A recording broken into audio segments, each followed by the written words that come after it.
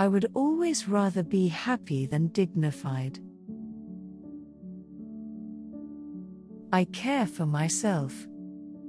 The more solitary, the more friendless, the more unsustained I am, the more I will respect myself.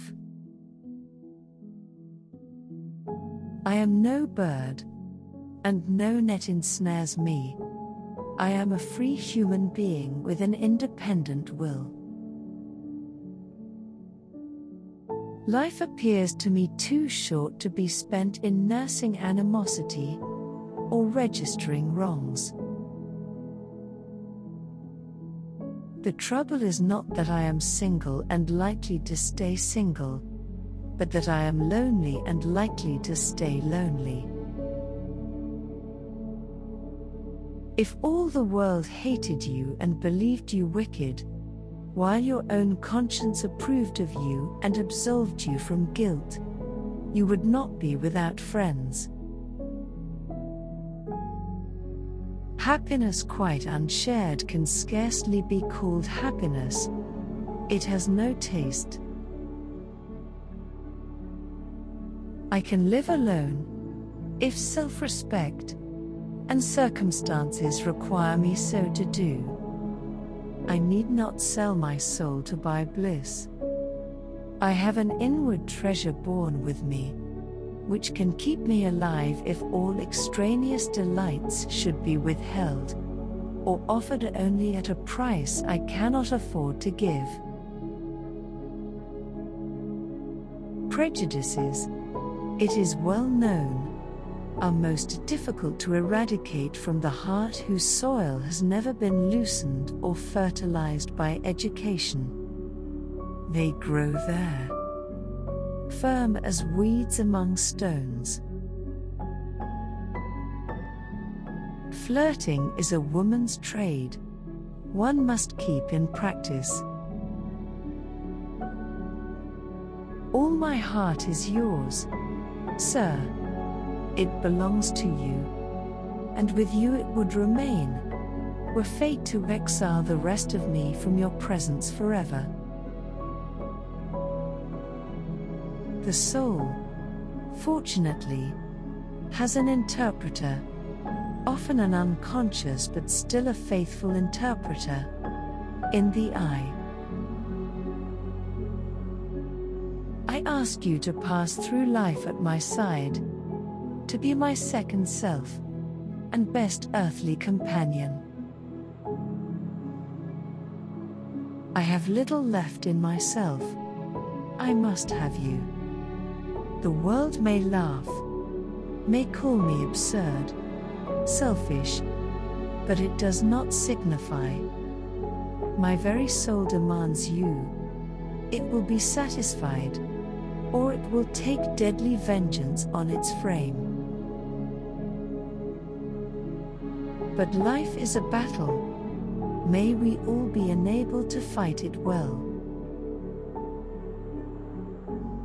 There is no happiness like that of being loved by your fellow creatures, and feeling that your presence is an addition to their comfort. We know that God is everywhere, but certainly, we feel His presence most when His works are on the grandest scale spread before us, and it is in the unclouded night sky, where His worlds will their silent course, that we read clearest His infinitude, His omnipotence, His omnipresence. It does good to no woman to be flattered by a man who does not intend to marry her, and it is madness in all women to let a secret love kindle within them, which, if unreturned and unknown, must devour the life that feeds it, and, if discovered and responded to, must lead, ignis fatuus like, into miry wilds whence there is no extrication.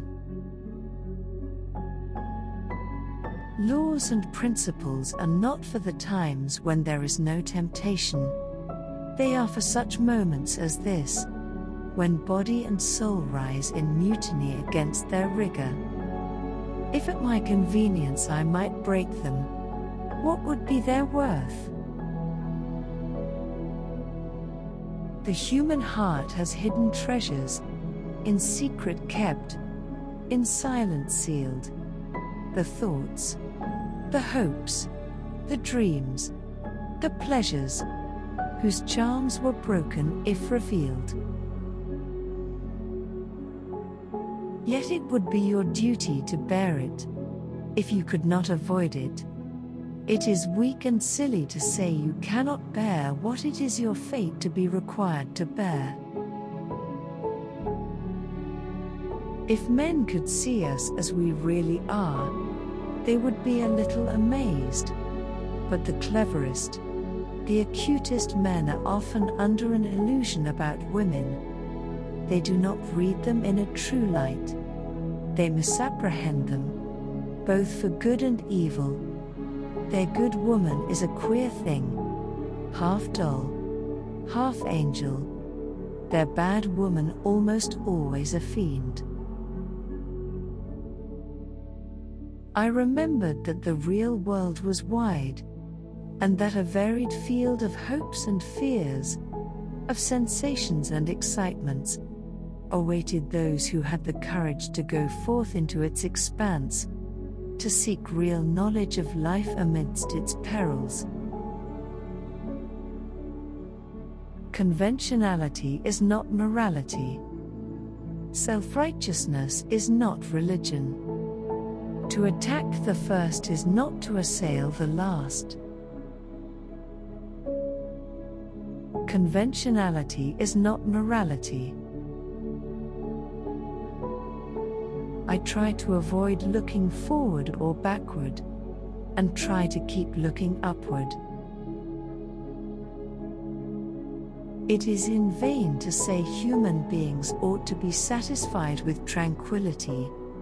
They must have action, and they will make it if they cannot find it.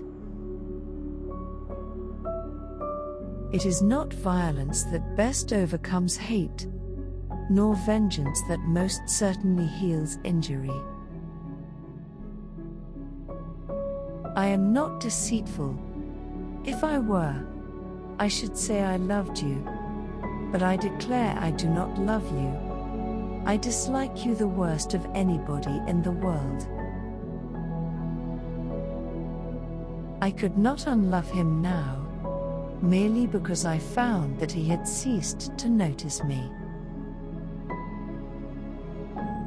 I believe in some blending of hope and sunshine sweetening the worst lots. I believe that this life is not all, neither the beginning nor the end. I believe while I tremble.